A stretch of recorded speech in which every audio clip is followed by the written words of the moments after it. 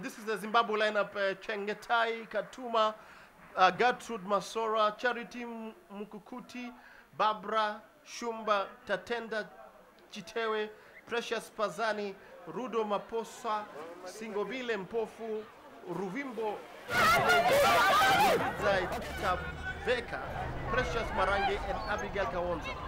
Zimbabwe in the white and green strip playing from left to right on your screens, and Namibia in the blue strip. Right there from Zimbabwe. Quite physical, huh? Yes, quite physical. They mean business here.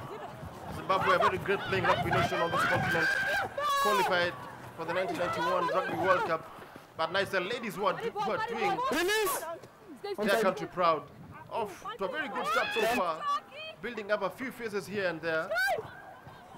Let's see what they can do with this ball, and that will be 40 versus, but I think the referee, well, the referee has given it. Hasn't given it, by the way. So it's still Zimbabwe ball. Zimbabwe attacking Namibia. Zimbabwe playing from left to right. Namibia in the blue and white. Zimbabwe in the usual colors of white and green. And Zimbabwe on the attack here. They most certainly to score a try. And no, the referee has penalized them. They were virtually on try line. Unfortunate knock on there when the try line was actually begging. Yes, the try line was beckoning. And it's going to be a Namibia feed to the scrum. Zimbabwe versus Namibia, two great rivals of the African continent in the men's game, midway in the women's game. Bind! And set! Namibia with the feed to the scrum, but it's been stolen by the Zimbabweans. And Zimbabwe on the attack, and they look like suddenly to score a try here. And she goes. And the ball is advantage! And it's going to be advantage, but the referee plays on advantage. Namibia now trying to get out of their half. What can they do? But they're being tackled ferociously by the Zimbabweans. First time Namibia actually has possession. It's been all Zimbabwe from the kickoff. Stringed a couple of faces moving up to about 60 meters from their territory. And just as the trial was beckoning, they decide to lose the ball. And must be very disappointing for them. Absolutely. The ball for so long and just lose out on the last couple of meters. Yes, they looked certainly to score a try there. They were attacking with intent. But so far, they've not had the results yet. It's a Namibia scrum, and then the Namibians win it, and they kick it out. They kick it back to the center. I thought in sevens, the whole idea was to retain possession as much as you can. It would be interesting to see how the Zimbabwean team manages to maintain the tempo, because they are actually not keeping the ball into the breakdown phase. Soon as they go into the rack, player pops the ball out and it's been dynamic over and over again. That must definitely be taking a toll on their bodies. Yes, it must be taking a toll on their bodies, as you're saying. But what can these Zimbabweans have looked much of the sharper side so far. But this ball has been stolen there by Namibia. What can Namibia do with this ball? The Namibians look big, very strong. And, whoa, good play there by Namibia. Taking the ball up to the halfway line. Happens everywhere in the world when someone with a number 1, number 2, number 3 jersey runs with the ball. No one expects them to damage. And the ball has been stolen there, and the Zimbabweans playing a foot race. They're kicking it. And the referee will not award that try. Penalty, Try time. Oh, the try. Not a try. It looks like he's awarded a penalty. There must have been a knock on there. Or was it a try? So I'm wondering, was the whistle to me sounded like a try there. It was a try. It is a try. So Zimbabwe leading here with a try. They've looked the sharper team so far in this game. And conversion is good, and Zimbabwe leading by 7 points to 0 here. In the second match of the Confederation of African Rugby Tournament, Zimbabwe 7, Namibia 0. For all viewers joining us from Kenya and across Africa, the African continent, we welcome you to the 2014 Confederation of Africa Rugby Women's Tournament being played in Machakos, 60 kilometers away from the capital of Kenya, Nairobi. Second game of the day. First game actually ended in favor of Madagascar 19-14, and second game currently ongoing is the first Pool B fixture playing between Zimbabwe and Namibia. Yes, now Zimbabwe kicking the ball into restarting this game. The Namibians have just showed us in flashes a bit of their form, but haven't really built anything in terms of phases. It's all been Zimbabwe so far. And Zimbabwe will kick this ball and it'll go out, and it'll be a line out for the Zimbabweans. For the Namibians, sorry. Zimbabwe finished 5th at last year's championships and hope to get one better in this year's event, being played in Nairobi. And from the opening exchanges against Namibia in this game, they look like they're quite sharp. Yes, they look very sharp. Stay 10. 10. It's going to be a line out for Namibia. What can Namibia do? Can they respond? Well, their own ball has been stolen there, and Zimbabwe on the attack again. Tackler release. They look to be no hands. A bit of a spot of weather here. They seem to be in 6s and 7s. It was their line out feed. They lost the ball, and now Zimbabwe going to punish them with a second try. Zimbabwe with a second try here. Zimbabwe look absolutely stunning. They look very dangerous with ball in hand. And Zimbabwe scored in their second try. Zimbabwe have scored their second try of the tournament. And it's going to be 12-0, probably going to 14. Taking on Madagascar.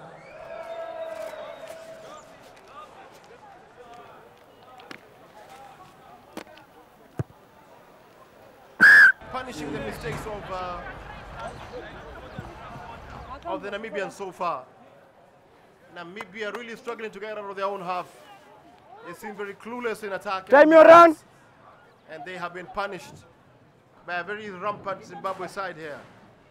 It's a Zimbabwe 14, Namibia 0. 2 tries by Abigail Kawonza. Looks silkier of the running players in this particular game. And that's the difference in the match. Scoring both of Zimbabwe's tries, Abigail Kawonza. Looks like a player to watch out for in this year's event. Yeah, she's been outstanding. She's been absolutely fantastic in the in this match already. And Namibia with all to do here. What can Namibia do in this game? Release tackler. No hands. They haven't got out of their own half. They have been punished here by very strong Zimbabwe outfit now. They have the ball now, Namibia. What can they do? That to me looks like a forward pass. No advantage. Zimbabwe caught offside there. Release. You can see the speed of the initial exchanges taking the toll on the players. They all have their arms on their head, and some lazy runners got caught in the offside line there by the referee. So just like I predicted, the pace of the game clearly looking like taking a toll on the players right now. Yes, it's looking like the pace of the game is taking a toll on the players. Players with hands on hips. And let's see what Namibia can do. They haven't got out of their own half. Can they do something with this ball? Namibia, of course, making their first appearance at the Confederation of Africa Rugby Women's Tournament. Rampaging run in there, but held up by the Zimbabweans, who are very well aware that the buzzer has gone and they just need to get this one off so they can get a breather. Namibia retained possession. They've got runners out in there. They just need to get the ball out wide. Zimbabweans looking like they're struggling to do the cover defense.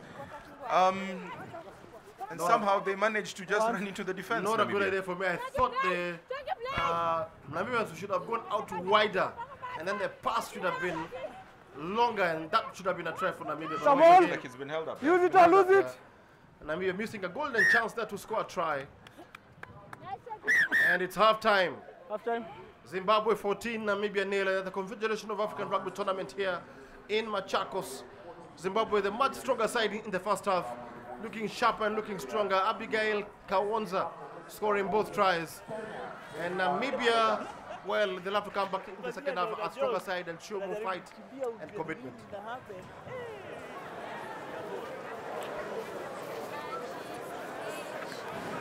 Ben.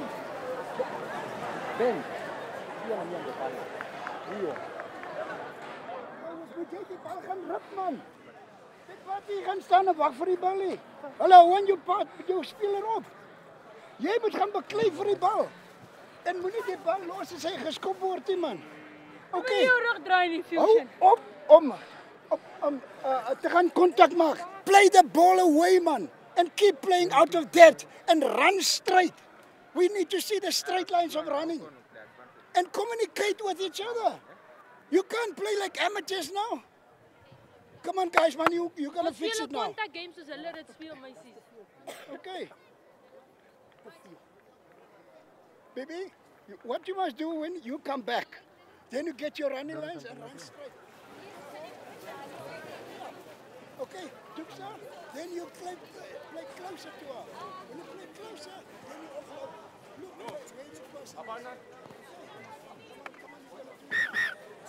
Kom ons vlieg. Push in. Laat sy gou opgaan. Award weer naishika.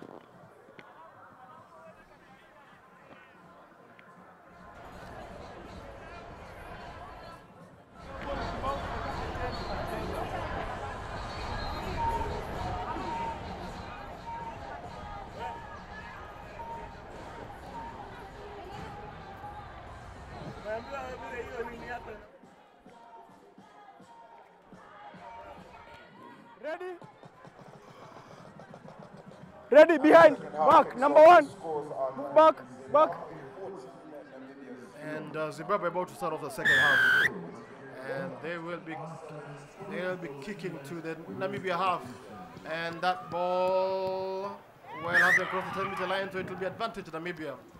Abigail Kawanza with a dreadful kickoff in the end, just gifting Namibia with the possession in the start of the second half. That's what Namibia needed, by the way. Let's see what they can do with the ball. Once again, the passing, not the best from Namibia, and Zimbabwe looking absolutely strong here. They have a two-man overlap, and that will certainly be another try for Zimbabwe. An error from Namibia there, and Zimbabwe scored their third try. Strong handoff there by Ruvimbo Privilege. Had only one player to beat, and the lazy runner actually realized that there was a lot more intention from Ruvimbo, who smashed her into the ground on her way to scoring the try in the center post. And it all started with that misplaced pass from Namibia, which was stolen by Precious Pazani. And from there, they walked the ball through their faces, hands, and Zimbabwe now leading 19 points to nil. The conversion very poor there, but it's 19-0 to Zimbabwe. Conversion manages to get in between the poles, but under the crossbar. Under the crossbar. So more of a goal there. More of a goal there than a conversion. Number 1. And Zimbabwe looking every bit strong here in this match so far. Scores remain at 19 points to Zimbabwe. Namibia 0. 19 Zimbabwe. Namibia 0.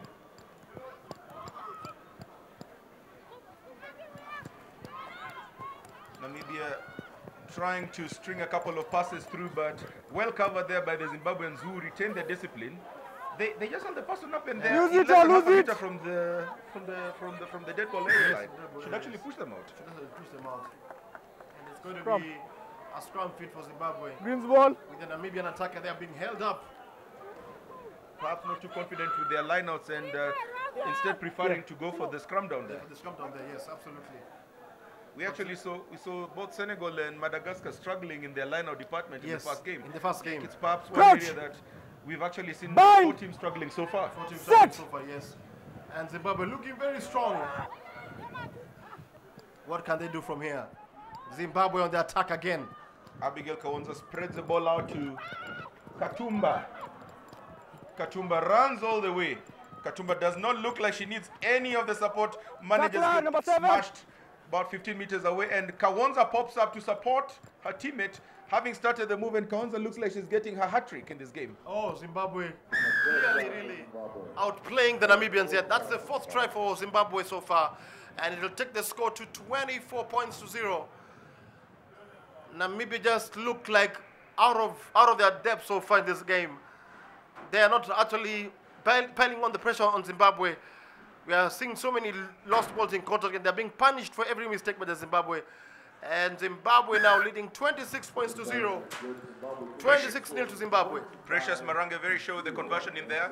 Must have probably chided herself for missing the previous one, which went below the crossbar. Which went below the crossbar. Definitely very certain with that one. Abigail Kawanza, hat-trick here for the Zimbabwean team in this particular game, and already top try scorer in the tournament. Top scorer, yeah, already from the first game. The Namibians just don't seem to be in this game at all. Precious Marange decides to go short in there. Definitely expected the Namibians to kick the ball back, but she went for the ball right there. Oh, she was in an offside position, yes. And it's going to be another penalty here for Zimbabwe. But I thought the ball should have gone into a breakdown for it to have been declared offside. The ball just kept on busting. Abigail Kawanza takes a quick one, no one home, and Abigail Kawanza scores her fourth try. 31 points to 0. 31 points to 0. That's another try. And once again, Namibia caught asleep there. Namibia caught asleep, and Zimbabwe piling on the points here. Piling on the points. Very emphatic display of total rugby by Zimbabwe in this particular game. They're definitely a team to watch out on. Precious Marange, good with the conversion. 33 points to 0, and Zimbabwe are signaling the intention of perhaps getting into the winner's role in this year's tournament. Yeah, looking every bit strong in this game so far. They've completely outplayed the Namibians. And with still another 2.5 minutes to go. Not a happy scoreline if you're a Namibian fan, because with 2 minutes remaining, Namibia trailing 33 points to 0 and looking lost so far in the game. Yeah, looking lost, and the Zimbabweans will fancy themselves reaching 50+ points in this game. Tackler release. The Namibians are attacking, but onside. much in their own half. Now they have got acres of space on the left-hand side, but once again, Forward pass. the execution, Scrum. that pass was forward, and it will be a Zimbabwe ball with 1.5 minutes left in this game. The Confederation of African Rugby Tournament, match number 2 between Zimbabwe and Namibia. Two very strong African sides in the men's category right now, fighting out in the women, and so far it looks very one-sided.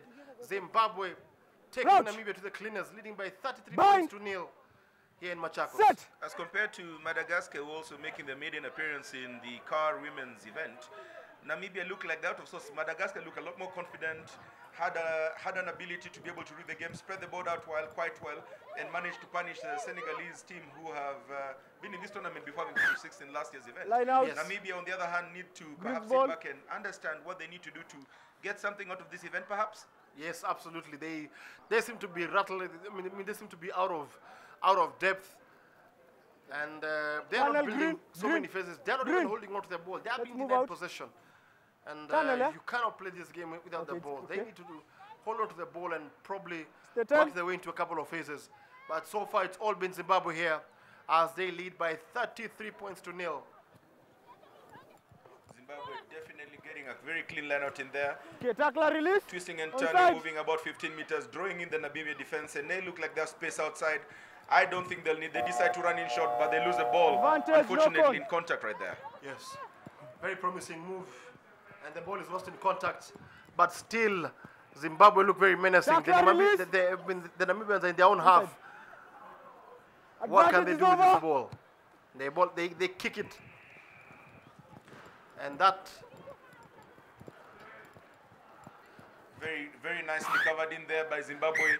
Buzzer having gone. Final score: Zimbabwe emphatic winners over Namibia, 33 points 0.